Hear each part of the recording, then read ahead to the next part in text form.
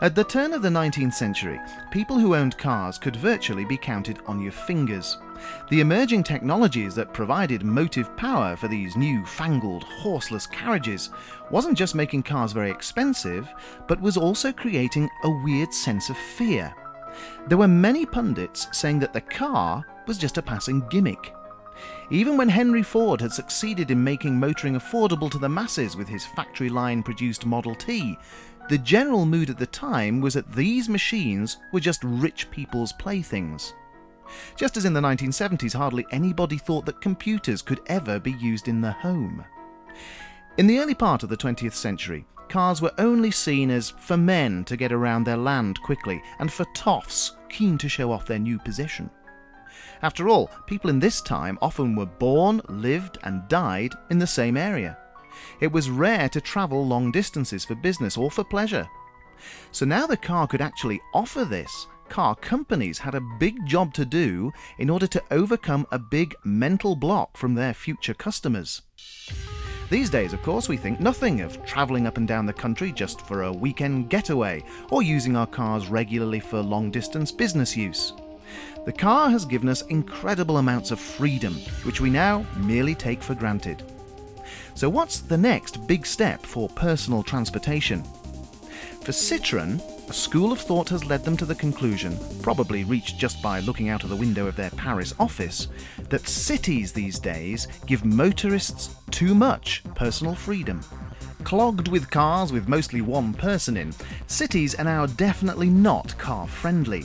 So after a series of brainstorming meetings and lots of packets of strong French fags, they came up with this bizarre concept car. Now, what we're looking at here isn't necessarily what the actual car may look like, it's the system that's the concept here. They've taken computer logistics systems to the limit, so we've got the best route planning and navigation systems on the planet.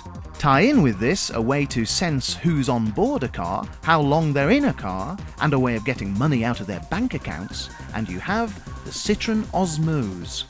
From this concept, we start to explore the technology by wire, and in fact, from that we have now this technology on all of our concept car. It's something we'd like to develop a lot because it's bring a lot of security, a lot of freedom for designer, to don't get any mechanic connection to the mechanics. So it's bring a lot of freedom to the designers. Why have a car that you struggle through jams with, then leave parked up all day in some dodgy multi-story which costs you a fortune? Why not let others drive your car around and pay you for the privilege?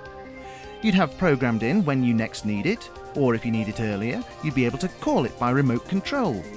You could even tell your car not to hire itself to other people in certain time periods. And of course your precious car will always tell you where it is at any moment. What's more, if a car has a spare seat or two, other people on the streets could have sensors to tell them if a car's coming along which is going their way. And once they get a lift, more cash goes to you, the car owner. Well, I'm sure by now you're compiling a mental list of the pros and cons of this Alice in Wonderland system, so let us attempt to read your mind. On the plus side, something like this is desperately needed in the clogged cities to rid them of selfish drivers. Your astronomical parking bill can be much reduced or even eradicated thanks to other folk using your car around town. On the disadvantage side, our cars are personal things. Would we really want strangers picking their noses in our cars and leaving gum under the seat? What if you suddenly changed plans and you needed your car urgently? What if the last borrower of the day happened to park it way over the other side of town?